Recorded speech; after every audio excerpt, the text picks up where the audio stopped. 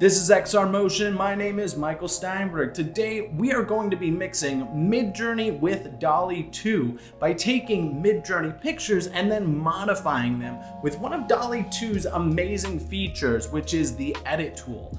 Why? Well, because I personally think Midjourney generates much better images than DALL-E-2, at least in a creative sense. And we can use those together to just take it to the next level.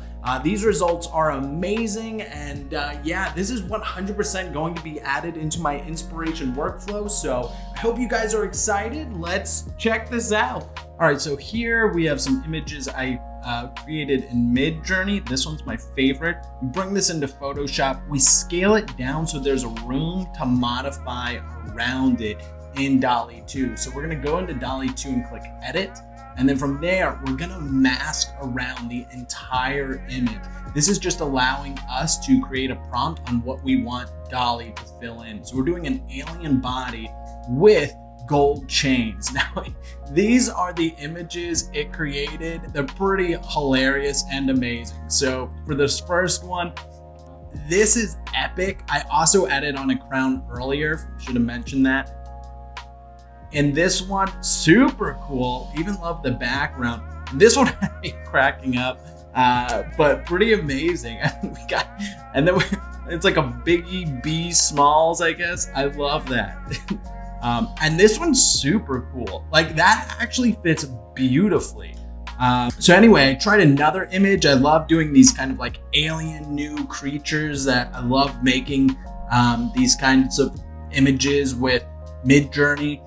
So we're doing it again. So we cropped it in. We literally just covered exactly the same exact space that we did with the last image prompt with the bee, doing the same thing.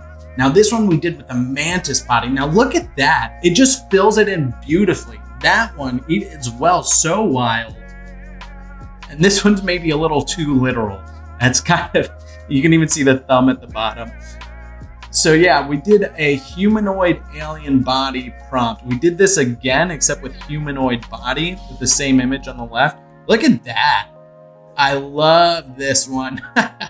That is just wild. This one's my favorite. Like, I honestly might even print that out and hang it on a wall. I also wanted to show one more thing you can do. So we have this mantis, right?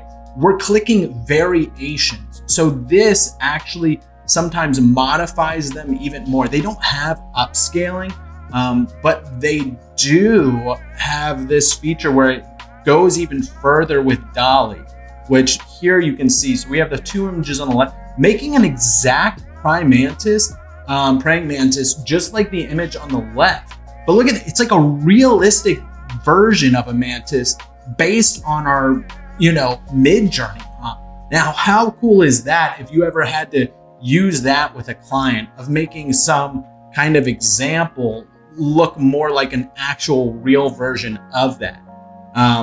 That's one way I see, another thing. Here's some other things I did. I took the Midjourney prompt on the left, I put a UFO on the top left, and you can see on the right, also put in an alien, just instant, just quickly created that. Another just powerful way of mixing the two softwares or artificial intelligence together. So yeah, that's the end of the video. I hope you guys found that interesting and maybe learned some cool ways of how you don't have to use just Midjourney or DALL-E, but you can actually mix them together and get some cool results. Yeah, make sure to subscribe if you want. It gives me a lot more motivation to keep making these fun little videos for you. And we also go over everything AR, VR, XR, 3D. We also have a Discord, links in the bio. Yeah. All right, I'm out. Peace.